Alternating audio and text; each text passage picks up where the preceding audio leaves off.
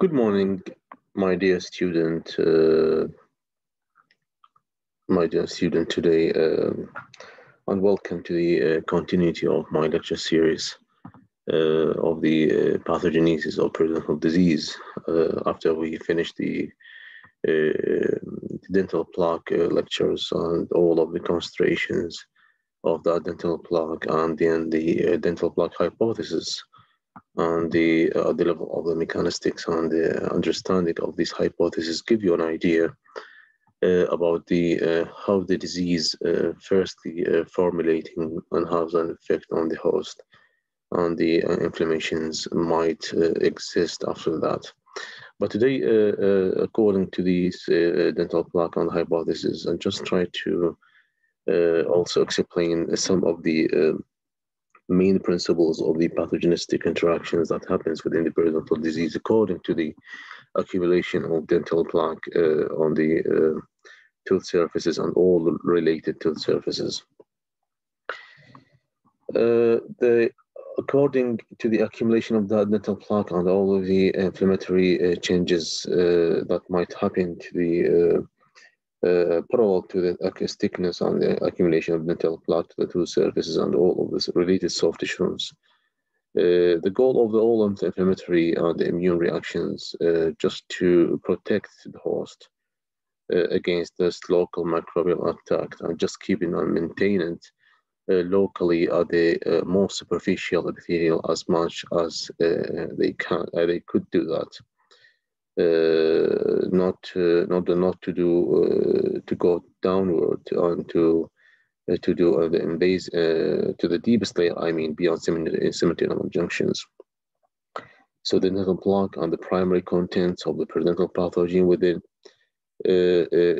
try to trigger this inflammatory changes and just keep the host to continually releasing those of the inflammatory mediators in order to favor the bacterial pathogen survival at the suspected site. So inflammatory, but the good news is just that this inflammatory and immune reactions at the same times, although it lead to the devastating and harmful effect to the host itself, but it could confine and limit the growth and destroy all of the invading microorganisms at the epithelial and even on the subepithelial connective tissue part. But in general, the microorganisms, I mean, try to do that effect either directly to the host, causing that tissue. And I think the last theories, last week when we talked about the keystone pathogen hypothesis, either doing the direct shifting to the microbial pathogen and causing dysbiosis and all of the harmful effect, or indirectly shifting the host to do the destruction by itself.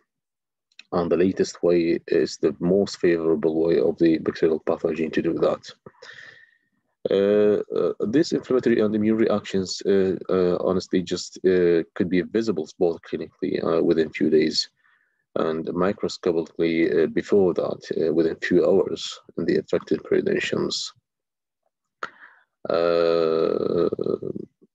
And as I said, that this inflammatory changes in general, keeping just potentially the bacteria try to be potentially harmful to the cell, to the host, when exists in the suspected area. I mean, in the connective, especially in the connective tissue side beyond the seminal junction. To initiate the periodontal disease, microorganisms within a few days after quitting practicing oral hygiene measures, I mean the mechanical toothbrush. Imagine yourself when you quit that brush within a few hours, all of the inflammatory changes try to initiate according to that dental plaque.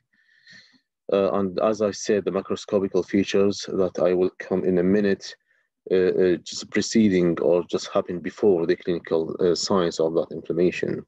But till now, all of these interactions and alteration considered reversible. So the reversible means that when we quit, when you resume or just get back to your dental practices, hygiene practice, all of this gingivitis, sinus symptoms disappear and they return to the physiological states. So the defense mechanisms, as I said, that all of the defense mechanisms appear initially just try to resolve or to reverse the pathological conditions from the disease state to the healthy physiological states. So, of course, at the first steps, all of these interactions considered reversible. In some of the susceptible area, these gingival conditions may quit completely, and some of the gingival inflammatory changes might exist as long as the bacterial pathogen need to do that, as I said. But some of them, unfortunately, might shift towards the periodontitis. And this alterations in the transitions or the stability depends on different several factors. Might relate into the host itself, to the host susceptibility to the periodontitis or not. Might relate it to the quantity and the quality of the dental plaque, as we said. Might relate to all of the local retentive plaque factors that happens to the genetic background. To the quality of the plaque, to the microbial pathogens, all of these changes, or all of these factors, if you combine one or two more factors, lead to the increasing susceptibility of those periodontitis patients. So entirely the whole condition of some guys might return to the gingivitis state, and even within the same individuals, some sites in the same mouth, some sites might keep into the gingivitis for a long time, and other sites might develop to the periodontitis.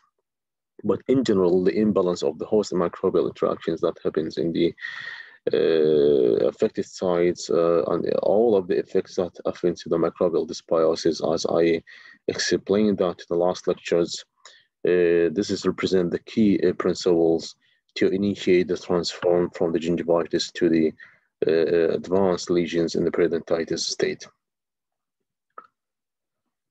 To understand how the pathogenicity exists, and when I say the pathogenicity, it means all the biological and histological events that occur in the affected sites and transfer from the healthy state to the disease inflammatory state. And as we said, the main etiological factors represented in the plaque are the principal part of it.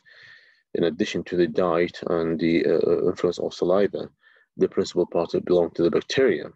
So the bacteria, in order to periodontal pathogen to cause a disease, it might first of all, it might need to accomplish the colonization state as the successful rate, especially in the subgingival area, because the problem we have in the subgingival area and from all points of view. In addition to the production of certain factors that are either directly affecting or damaging to the host, which could do that, but the most favorable way is by immune modulations and doing all of the necessary changes that happens within the host in order to destruct itself. So according to the number one, colonization of the subgingival area, in order to do that, the subgingival size, the periodontal pathogen need to attach or to adhere to one or more of the available surface, and then multiply and compete successfully against other species. And this competition is very, very important in order to prove who's the strongest one that found in the subgingival area, and then defend itself from the host defense mechanisms, from other bacteria, from the even the antimicrobial agents. If we talk about the adhesive ability of certain bacteria and the adhesion process in general, the bacteria need to adhere or to attach to one of the available surfaces. And number one, of course, we have the tooth and the root surfaces, whether at the level of the supragingival margin, which is just above the semitinal junction, And this is belong to the enamel surface or just at the level of the cement-enamel junction, which is represent the critical zone, or going to the subgingival area, which is the most susceptible zone that leading to the advanced connective tissue loss of attachment. And when they do that, this represents a very interesting point to the bacteria, because as the point below the cement-enamel junction represent the point of entry to that subgingival environment, and deepening of the gingival sulcus towards shifting to the apical pocket and apical migration of junctional epithelium. This represents a very important lush and rich environment, anaerobic environments, to the continuity of survival and colonization of other dangerous microorganisms, especially red complex one, by synchronous skip classification, representing predominantly inhabited by Performonas gingivalis, or might adhere to the sulcular or pocket epithelium. As I said, this is represent the hard tissue size, and this is the soft tissue size from the other side, representing the sulcular epithelium, and the most susceptible one, as I said, the junctional epithelium, or might adhere to the other bacterial species that attach to these surfaces. Especially this represent the criteria of the weak invader or the weak adherent bacteria that has not the ability to adhere and invade the deepest layer of tissues. So it's need to do attachment to the certain bacterial species to attach that is already found attached to the surface. Example of this is this picture of the electron microscope represent the this white colonies of the this round white colonies of the Streptococcus cristatus that is non-motile and cannot invade the epithelial cells without the help and the assistance of the long rod of Fusobacterium nucleatum. So the cristatus found to attach to the shaft of the Fusobacterium nucleatum, and Fusobacterium nucleatum is highly motile and invader can go to the deeper to the invader to invade the host periodontal tissue. This represents the bridge microorganisms that find to very highly effective in the connectivity between the primary and secondary colonizers. Certain examples of this adhesions on the adhesion ligand represented by the fine barrier adhesion of subgingival microorganisms like for Tenerilia forsythia or just Performonas gingivalis.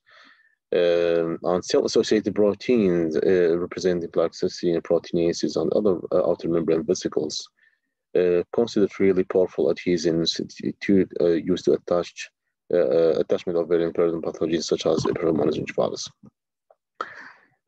Other phenomena, characteristic features of this that involved in the pathogenesis and related to the periodontal pathogen characteristic is the co-aggregation of the bacteria. The co-aggregation of the bacteria is one of the characteristic features of the advanced complex microbial communications and interrelation between each others. Especially these co-aggregations, the bacteria that need to co-aggregate represent the non-motile bacteria, such as for example, the binding of the Lacno and Aerobiculum sibarium to Treponema denticola, actually, in the presence of PG gingivalis outer membrane vesicles. So the vesicles of PG try to facilitate us in the media of the attachment of Sibarium, L sibarium to the T denticola.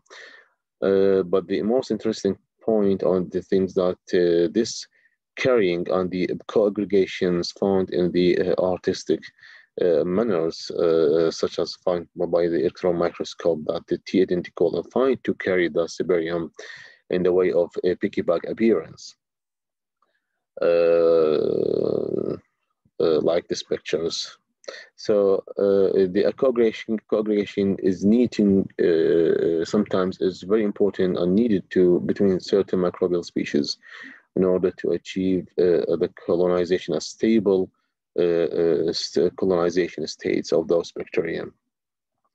The next one represent the multiplications after the adherence and co-aggregate.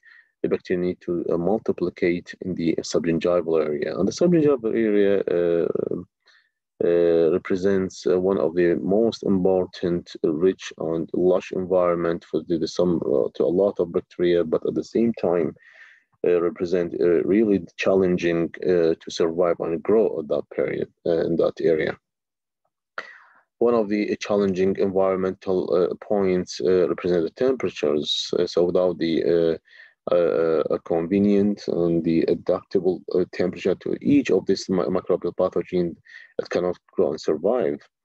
The average is found in subgingival areas about 35 centigrade in general in the subgingival tissues, and the pH from 7 to 8.5. And the interesting point in the 7 to 8.5 represent a very ideal pH to a lot of the virulent anaerobic bacterial pathogens such as P. gingivalis. It's like to grow in the alkaline environment. If you can imagine at the first steps of the gingival inflammation and the gingivitis, all the whole situations tend to be acidic, and this favors the colonization of certain bacterial species, especially the primary colonizers. Certain kind of streptococcus and lactobacilli try to survive in the low pH environments, in the acidic one.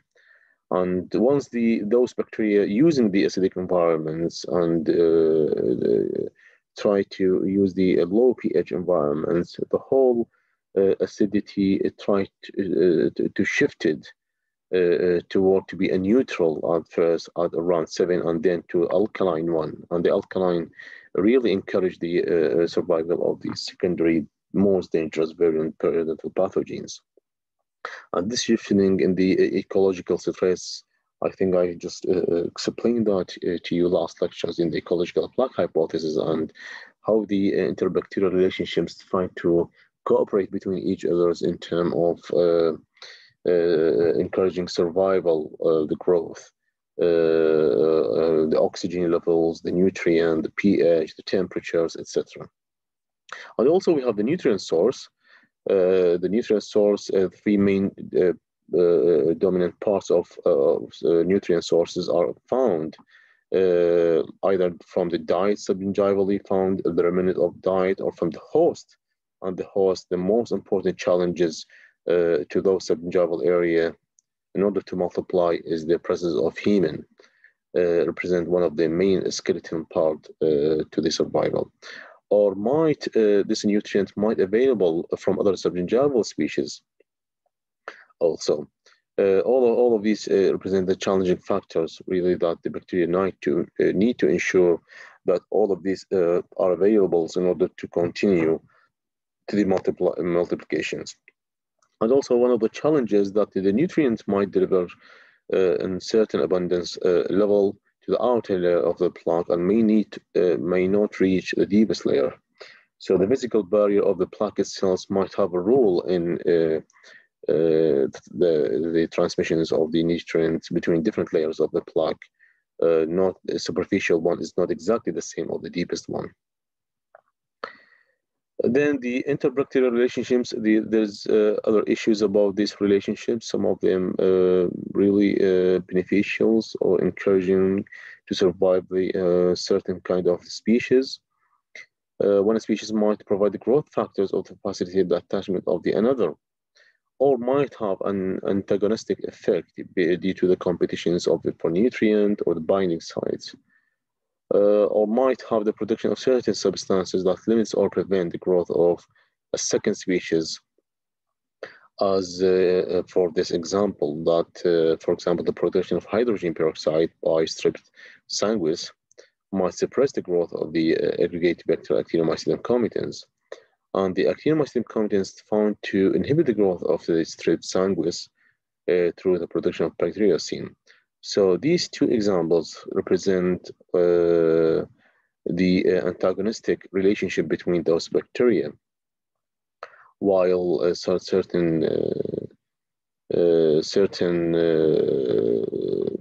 bacterial relationships might have the synergistic interactions, like the outer membrane vesicles or P. gingivalis might facilitate really the growth and the binding of, as I said in the last slide,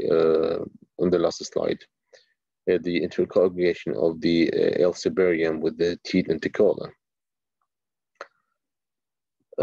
Once the bacterial attached to the supragingival and then to the zone and going to the subgingival area, there are too many host-related obstacles in the supragingival. Is different from the subgingival, of course. But when the child bacterial challenges on colonizing the subgingival side, there's circulate, for example, the flow of saliva and the GCF fluid flow. The mechanical displacement also by chewing and speaking, saliva and gingival crevice fluid components that block the binding of bacterial cells to the mammalian surface, such as certain glycoprotein, saliva glycoprotein, mucin, that might act as non-specific blocking agents. So the bacteria need to engineer some of the possible modalities involved how to evade those obstacles in order to continue their multiplications, attachment and congregational multiplications toward complete successful colonization. And also when the bacteria attached to the subgingival area, also there are certain host mechanisms that might come into the play, like desquamation of the epithelial cells.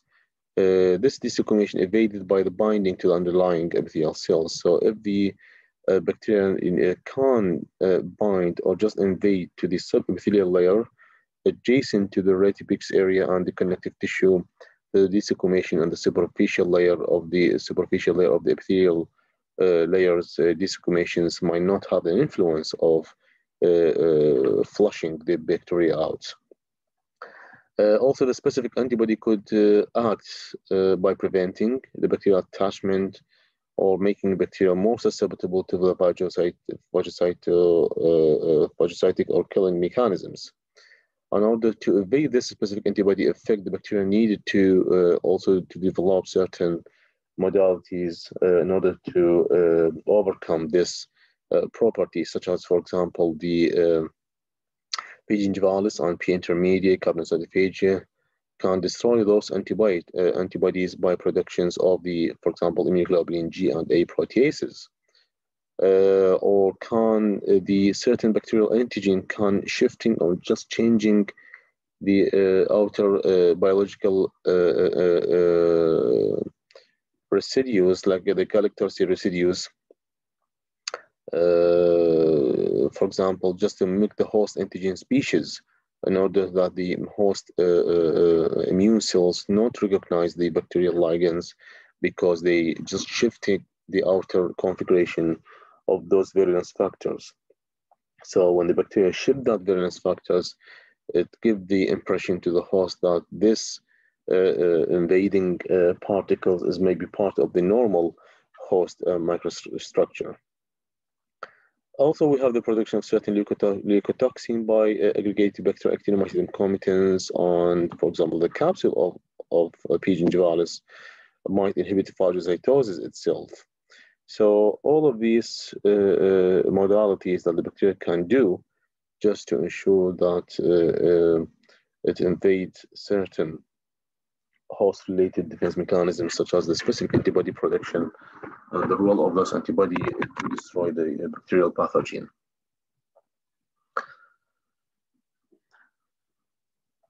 Regarding the virulence factors, we have the propositions of two main mechanisms of this pathogenicity. So the pathogenicity might involve, first of all, the host invasion by subgingival species. When the bacteria has the ability to invade the deepest layer, is definitely involved in the pathogenistic interaction.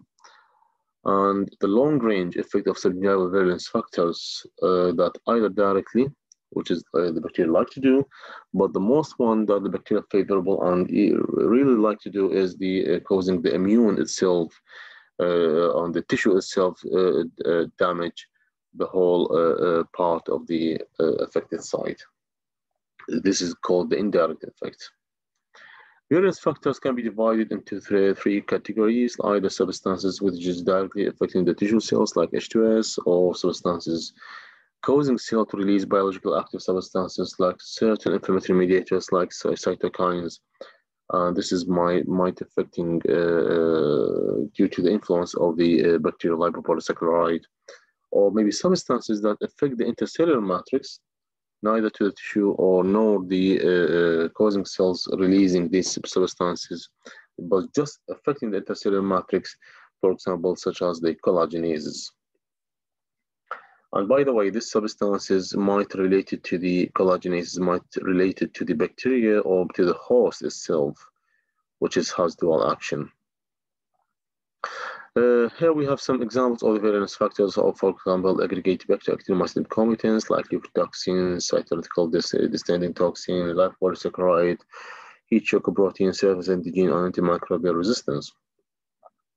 And also we have the P. gingivalis, gingipain, capsular polysaccharide, fine barrier, proteinases, hemolysin, collagenase, trypsin-like activity, and other hydrolytic activities. Here we need to describe what we call normal gingiva, or between two comments like clinically healthy gingiva. What's the meaning of the normal gingiva? And the normal gingiva and different steps or different level of transition of that normal gingiva to the advanced inflammatory state. How the microscopical and the clinical characteristic feature will shift from that state to that state. In general, normal gingiva has two types, like super healthy.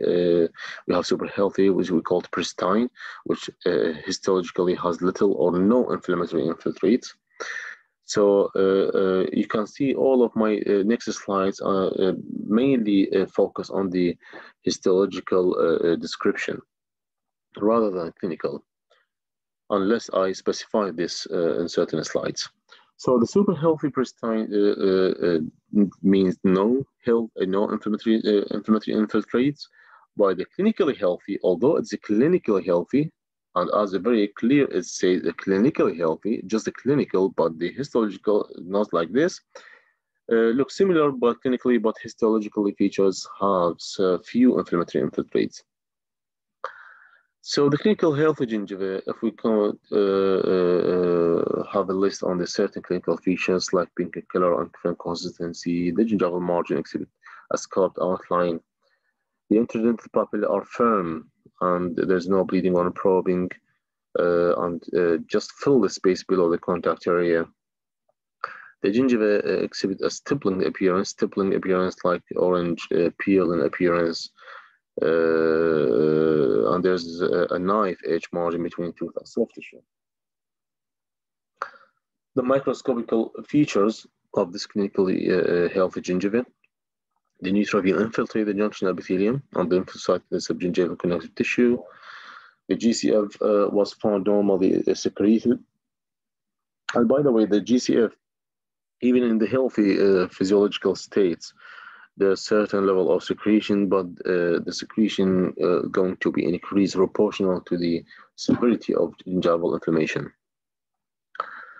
The infiltrate at this stage might occupy about 5%, which is quite low, of the connective tissue volume, mainly composed of the monocyte, macrophages, lymphocyte, and a neutrophil. Okay. Clinical healthy gingiva appears as stable without progression to the disease because of the certain controller that falls within the normal healthy physiological state. Number one, like regular shedding of the epithelial cells into the oral cavity. We have an intact epithelial barrier, and this point is very, very important, and even the periodontal pathogen can do a lot, depends on this point. So when manipulating or playing with the epithelial barrier and causing disintegration of the epithelial barrier on all of the epithelial to epithelial junction destruction, leading to generating gaps between the epithelial layer itself and between the epithelial to the connective tissue. And this represents one of the pathways that the microorganisms going inside. Also, we have the positive fluid flow of the gingival crevice, which may remove the non-attached microorganisms or noxious products.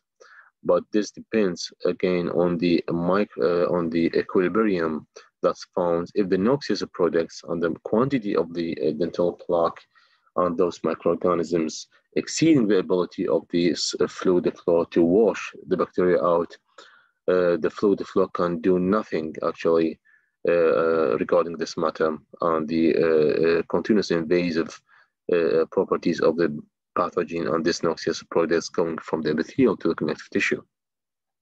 Also, we have the antimicrobial effect of the antibodies. The antibody can do different parts regarding just to inhibit the growth and development of the disease state. The phagocytic function of the neutrophil and macrophages, and detrimental effect of the complements also on the microbiota.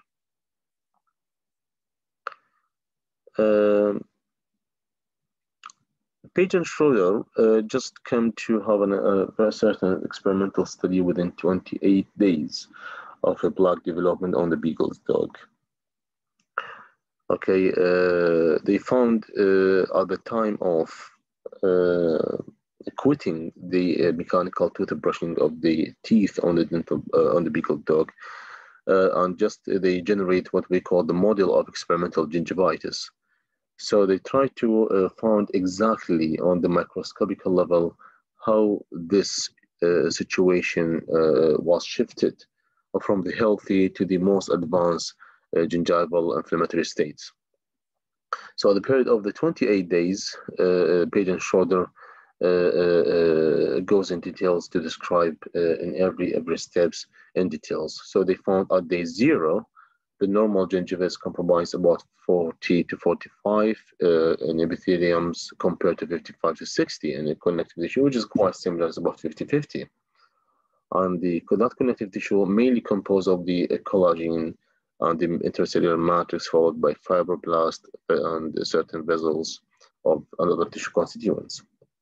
But following a plaque accumulation day after day, the neutrophil and mononuclear leukocyte migration increases, while lymphocyte, plasma cell, macrophage adhere to the collagen matrix. The connective tissue over that period of 28 days tried to increase in volume over that period, and the volume of residual tissues, including intercellular matrix and collagen, degraded collagen, exudate, degenerated or dead cells, and small blood vessels increases.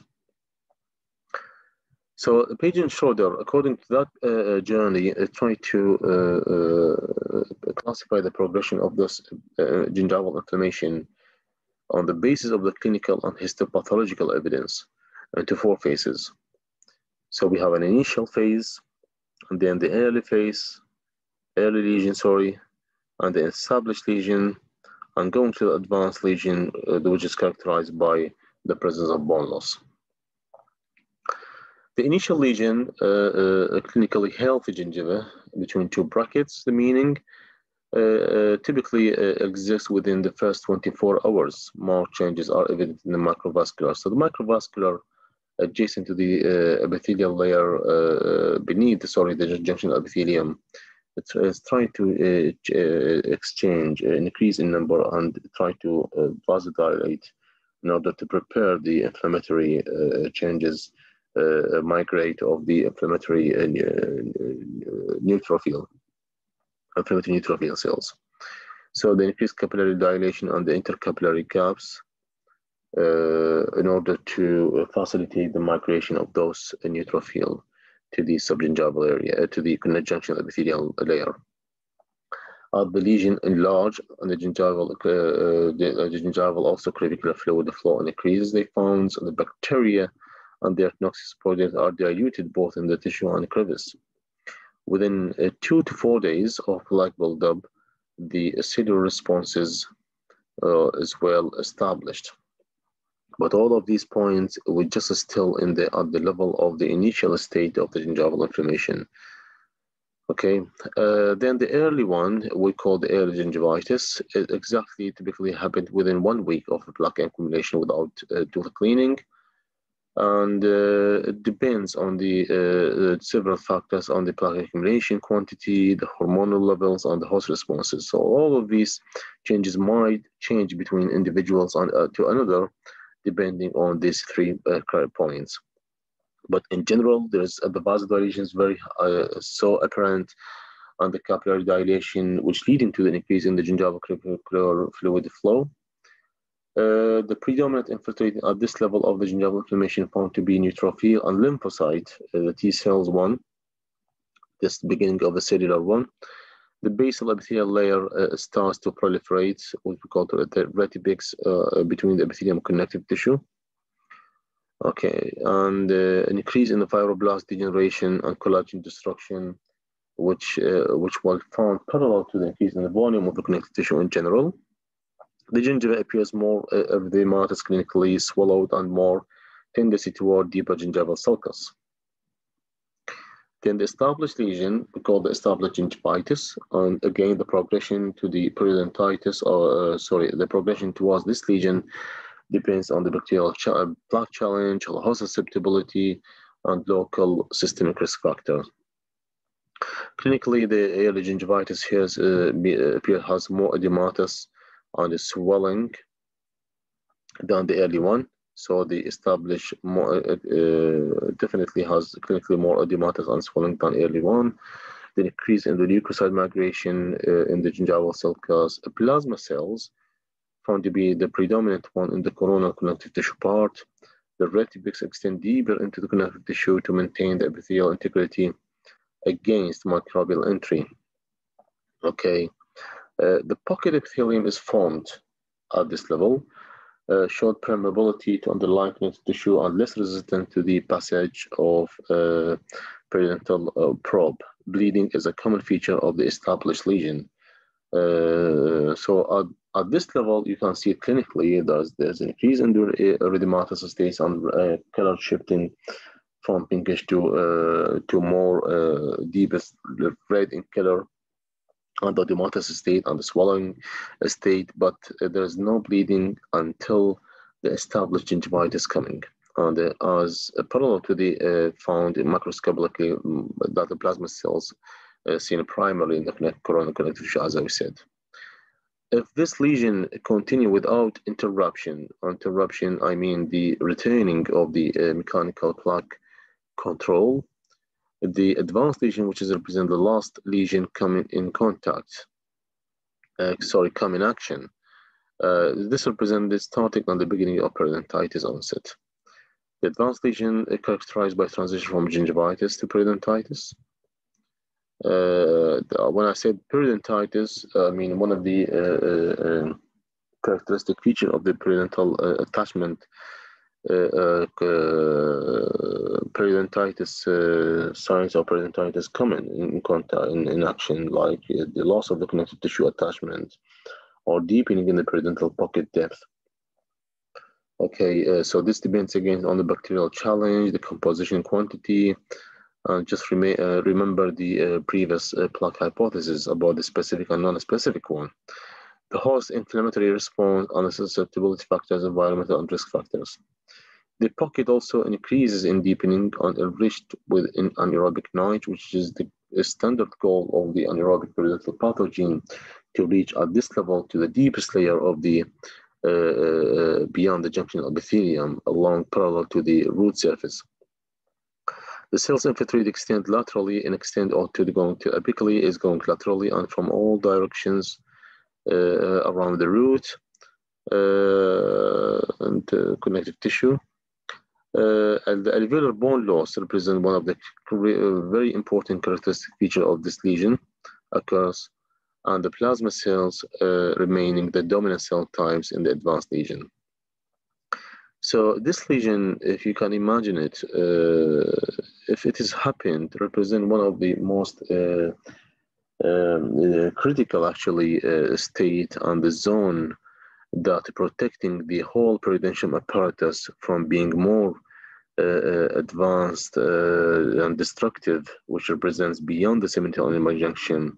If this zone was destroyed by those periodontal pathogen, either directly or indirectly by the host itself, this represents the beginning of the periodontium fall down actually, and the whole destructive process will become more severe and more severe within time if no correct preventive measures will start at that level. So the clinicians need to diagnose this lesion perfectly and correctly according to the updated classification system. How can we diagnose this advanced lesion from the previous established lesion based on the clinical and radiographical and sometimes maybe microscopical analysis? Okay, so in order to have a very good, well-structured diagnostic the diagnosis that lead into the more successful treatment plan in the future. So at this level, I will just stop now as I finish the certain different characteristic feature of the gingival inflammation microscopically and certain most important definitions involved in the pathogenesis of the periodontal disease.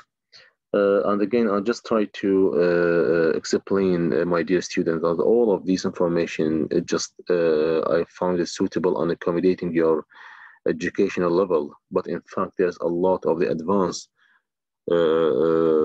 molecular changes that have happened within the pathogenesis of periodontal disease might not be appropriate for you, might maybe for the postgraduate level.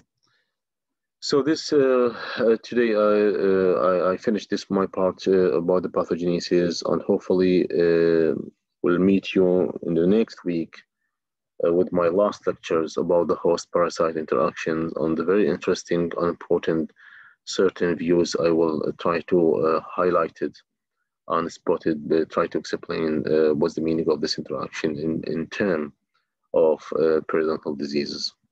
So thank you for your listening and kind attention, and I will happy to answer any kind of questions if you have, either by your page in the classroom or when you attend personally in our departments. Thank you so much and goodbye.